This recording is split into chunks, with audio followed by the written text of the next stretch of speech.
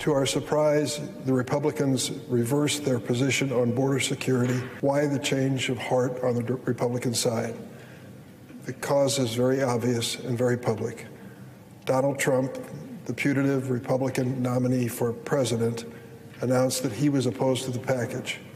Republican senators who were open to it or supported it walked away from it. That was Illinois Senator Dick Durbin speaking on the Senate floor a few hours ago during a rare weekend session to debate a new foreign aid bill for Ukraine, Israel, and Indo-Pacific partners. But this bill does not address border security. Why? Because Senate Republicans caved to pressure from Donald Trump and sank a broader bipartisan deal that would have strengthened security at the southern border. The urgent need for congressional action was underscored recently when New York Governor Kathy Hochul and 8 other Democratic governors signed a letter begging the federal government to lend more support to states and localities taking in migrants. New York City's burden is especially noteworthy. Since the spring of 2022, the city has taken in more than 170,000 migrants, and more are arriving every week, putting an enormous strain on local resources. Joining me now is the governor of New York, Kathy Hochul. Governor Hochul, welcome back to the Saturday Show. Thank you, Jonathan. Great to be back on your show.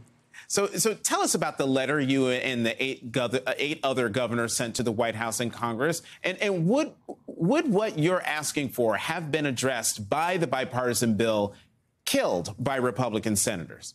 It absolutely would have. Basically, it was an act of desperation. We have been on the front lines dealing with this unprecedented crisis, the largest migration of humanity since World War II. And people are coming to our cities in Chicago and in Boston and particularly in New York City. So we banded together to try and plea with the Republicans in Congress in particular and say, you have the opportunity right before you. The gift has been handed to you. You've been complaining for a year and a half about this. The answer lies in that package. Can you just get that over the finish line? Do what you were sent to Congress to do and solve problems. And they basically broke it. And I say, if you broke it, you own it now. And so they own this issue. And yes, it would have been dramatically an improvement for us here in New York. Money for our states and localities.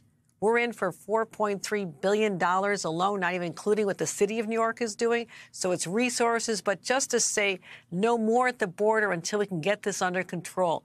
President Biden said he would immediately sign it and say, stop the flow of migration at this time for now until we can just catch a breath and deal with this. So they killed it, and now they own it. So Governor, I mentioned, I think, in the tease, you called this a suicide pact.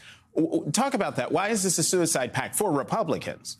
Because now the Democrats have the opportunity to say, for the longest time, you've been complaining about the border. You wanted all these conditions in place.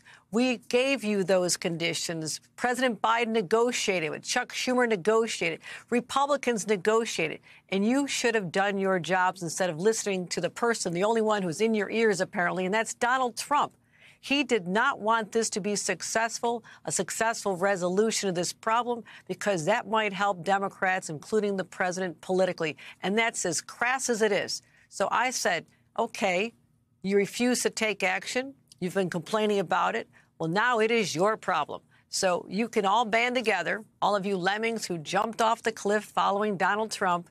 And now politically, this is something you have to explain to your constituents come election time and the ads that will be run against you because you refuse to do what's necessary, especially the 10 Republicans who represent the great state of New York have every opportunity, even now, to go down the hall, talk to Speaker Johnson, and say, Speaker, we're going to lose our elections in these battleground seats right here through New York State, and we're going to deliver a victory for Hakeem Jeffries to be the speaker if we don't reverse the course we're on right now. They need to see that now, do what's right for our country, and stop complaining about a problem that they now are responsible for.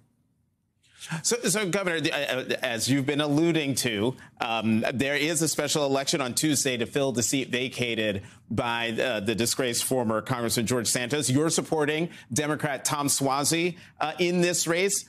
You've said Republicans, as we've been talking about, now own the failure at the border. But will this actually be a factor in this race, in the special election on Tuesday?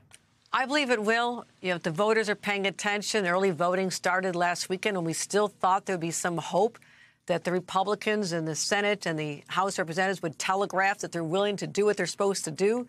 And then it all collapsed. So those who are paying attention in this district, and Tom Suozzi is totally supportive of this package deal. He knows his home state of New York needs relief right now. We are so frustrated about the inability for them to get together and solve this that Tom Suozzi can now say to his opponent, you should be the one calling on the Speaker and other Republicans in the body you want to serve in and make sure we can factor this in. And I'm telling you right now, if they cannot do that, if Tom Suozzi's opponent refuses to do that, and she should be called out on it today, then she is also part of the problem and not the solution. Governor, let me get you on one more thing before we have to let you go. Have you ever had a direct conversation with Texas Governor Greg Abbott about his practice of busing migrants to your state? No, I've not had the pleasure of speaking to him. All I know is it is a political move. He's using these individuals. These are human beings who are coming to our country, following the legal asylum process as it stands right now, and I believe should be amended, but they're following the law, and he's politicizing these people and trying to make sure that this turns into an issue against Democrats. But that is backfiring on him right now because he is now part of the Republican Party that has listened to Donald Trump and had the opportunity to solve this right in front of them, walked away from it. I don't hear his voice right now saying, help us here in Texas, asking his members of his delegation to do the right thing as I am doing with my delegation. Where is his voice now? We could use Republican governors who've been complaining about the border problem to step up and say to members of their own party, give us the relief we've been asking for, help us out, and pass that package. I've not heard that yet.